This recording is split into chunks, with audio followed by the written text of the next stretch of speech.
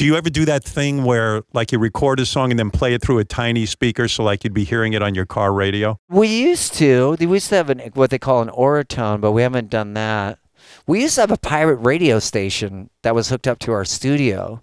So then we would play it through to just hear what it sounded like, the radio compression and what it sounded like. The pirate radio station didn't go to anybody, did it? Or did it go through, like, the town or the community? It ended up in an FCC van. Yeah, we used to cut in Really? all sorts of stations. Oh, that's badass. Yeah, we ended up and then we accidentally caused a blackout in Los Feliz. You guys are nuts.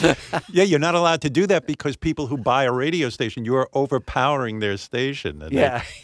Oh, the neighbors had a Yeah. cordless phone, and he's like, all I hear on my cordless phone is your radio station, man. Can you not? We came back, and the FCC had put a card on the Yeah, that was on the door. Yeah, we can't, because it was on my rooftop where we were staying. We were recording 21st Century Breakdown. And all of a sudden I looked down and there was like an FCC card that was right there. They knew exactly where it was coming from. And what were they saying? Like, hey, dudes, you better shut down this radio station. We're going to fucking come after you and find you, right? They eventually came back and wanted to see everything, but our guys had actually locked it all up in a trailer.